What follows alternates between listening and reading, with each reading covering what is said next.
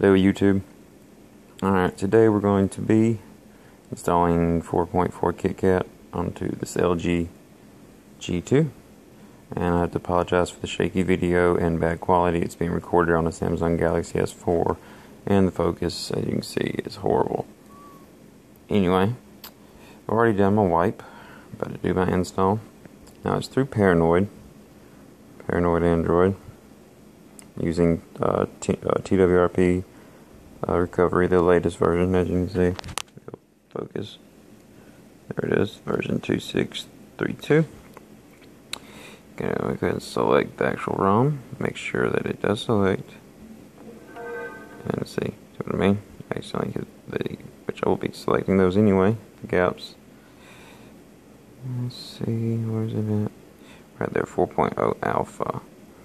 And then alpha. And then you want to add your, whoops. It is kind of it's also kind of hard to do holding a phone. Can't believe my tripod broke. Anyway, go ahead and grab the full the Paranoid Android GApps full 4.4. Put those in there and flash. And this is the fastest flash, and I flashed my share of phones that I've ever seen. I'm not even going to take a pause. Use the pause function here on this phone. That's how fast it does it. Basically, when this is done, it will be a Nexus 5, but much better.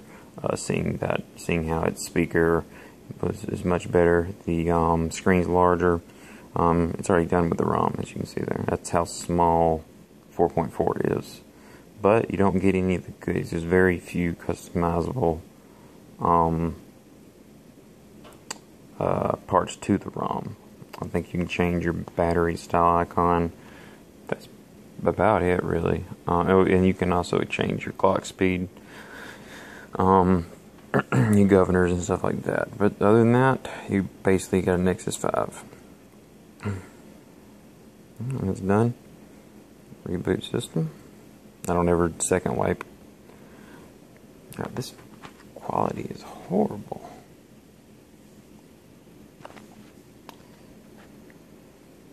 And there's the Nexus 5 boot screen. Or boot animation, I would say. Very simple. That's as you flash phones before, you know that. Let me see if I can get a little better light. You know that the first boot up is the longest. And now we've got our status light showing up there. Always a good sign. I know with all LG phones, that's pretty much assuring you that the ROM went through successfully.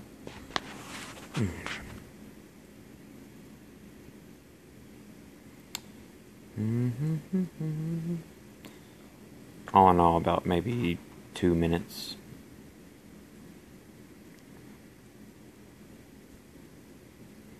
If I can get some more light.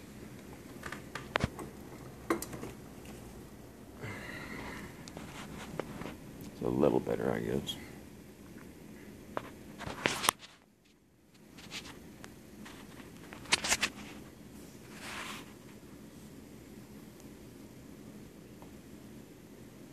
I would pause. Oh, here we go. Now it's very low lit because it has auto brightness set at first, and you can't change it until you get into it.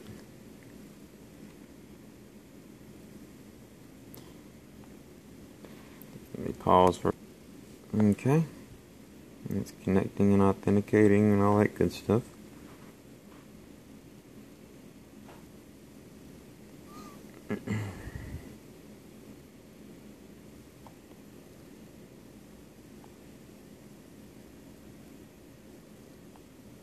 Yeah, maybe it's like a 20-something character key. I may have miskeyed it.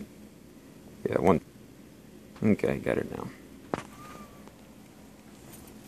And there's the camera, and don't know where the tripod went, but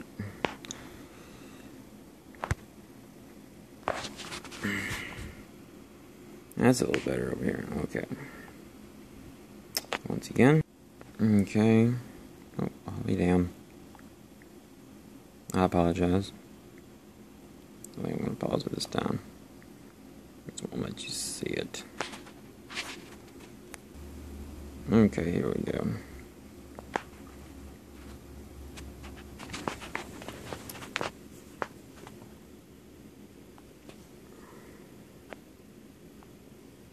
Setup's a good bit different than what you'd see.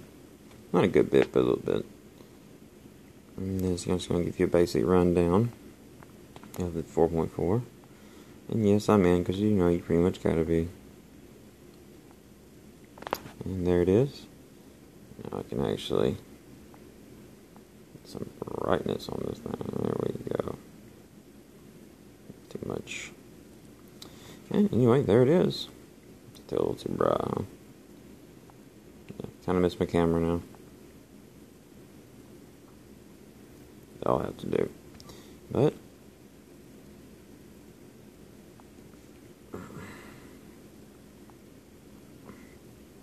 and there it is. The only thing they didn't change. Everything else is white. They kept those blue. I don't know. But like I said, when I told you that there was no extra goodies, there's no extra goodies. It's basically, you know, everything you find on the N5 with just a little extra, of course. But you know, you've got it on a much more advanced phone. Well, processor is pretty much the same. The GPU is the same, but the phone itself just much more elegant and stylish, and I built better, if you ask me. Most basically just the phone's bigger, better brother to the N5. Go to About Phone 4.4. There it is. Oops, held it too long.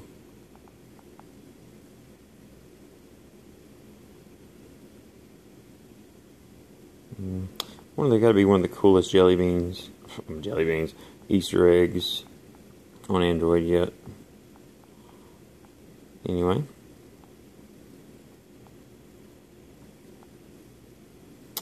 And that's it. Extremely fluid. I don't know what it's going to be running. Probably, like I said, it's now, in order to, as you can see, there's no developer options, just like when they started with 4.2.2. You had to go to About Phone and build number, tap it 7 times. Same with here, this way. Now the little pop-up menus have changed, the little notifications.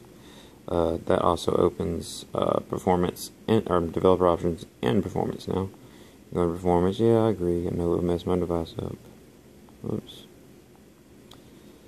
The maximum is already set, and minimum's at 300, and on demand where I like to keep it, which is pretty good. You can also change the governor, of course, like for benchmarking or battery saving.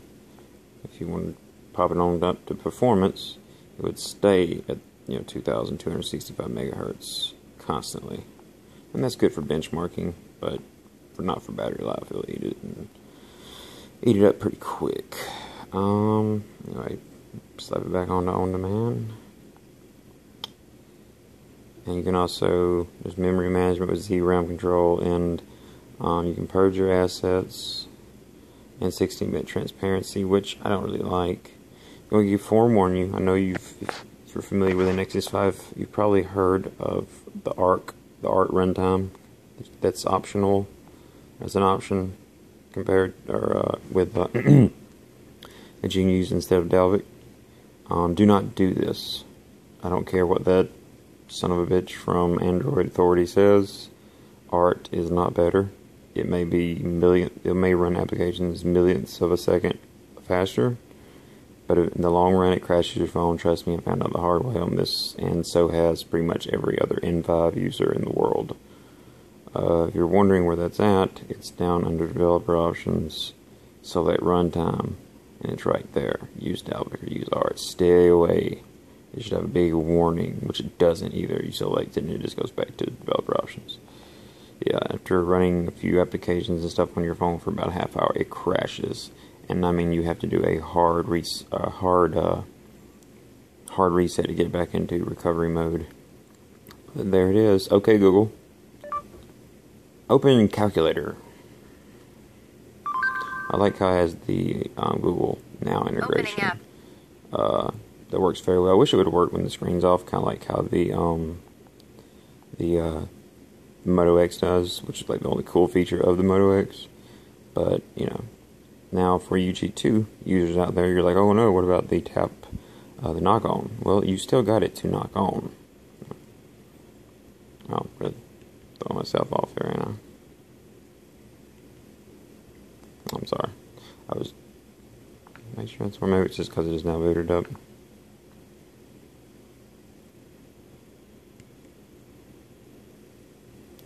Oh, my hand's touching over here. That's what it was. My palm was loudly grazing on it. But anyway, it's still there to unlock. But you cannot tap to lock, to put it in sleep. You still have to manually do it back there. Tap here. And you've got knock-on feature still. So, you lose a little bit, but you gain KitKat, which is the most fluid, beautifully designed Android OS yet. Just awesome. I'm going to put the links to the XDA forum in the description. It's pretty easy. If you're interested in doing this, give it a shot. I think you'll absolutely love it. Later, guys.